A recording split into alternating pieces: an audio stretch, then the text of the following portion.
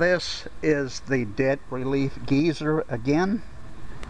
I'm going to talk today about how you prioritize your debt for the sake of attacking your debts to destroy them. You write down your time payment accounts. In this case there are 10. Then you simply take the total balance due for each account and you divide it by the minimum required payment.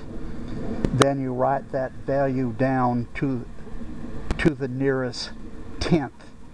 In this case it's 13.7 on this account. This case 17.8. The case of the mortgage is 77.5 and so forth. The truck loan here is 27.8. The car loan 32.9. This finance company account is 19.7 and so forth. Then you just take the one with the smallest value, you put in the position of bill 1. The second smallest value is bill 2, and the third smallest value is bill 3 and so forth, and it looks something like this.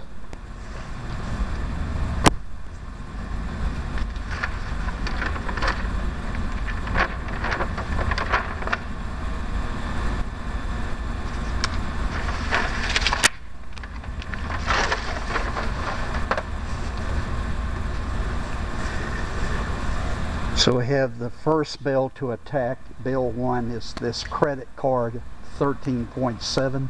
Bill 2, store revolving account, 17.8. Bill 3, 19.7. Bill 4, 20.4.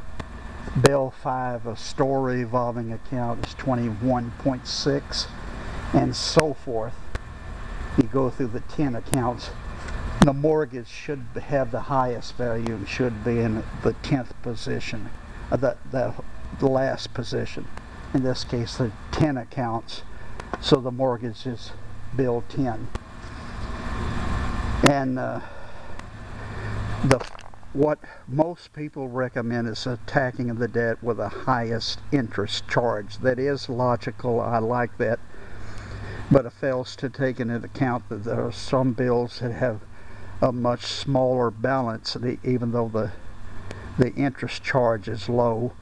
This method balances the impact of the interest charge, the relative balances owed, overall balances owed on each account, and how they set the minimum required payment, which is usually a percentage of the balance in the case of credit cards, store revolving accounts. So I think this is a good way of doing it. There are people who sell software packages that help you prioritize your debt. So there may actually be a more efficient way of attacking debt than this, but the way I look at it is you're already in trouble with your indebtedness, in trouble with the amount of money you owe on bills, and you probably don't want to buy an additional product like a software package. So I think this is a good way to do it. So that's the method that I use, and a lot of other people that I've read about use to prioritize the debt and decide the order that they're going to go after their bills. So your target bill in this case is bill 1. And then so forth. As you destroy bill 1, then you go through bill 2 and so forth. That's all we're going to talk about today. Next time we're going to talk about something I call the survival crutch.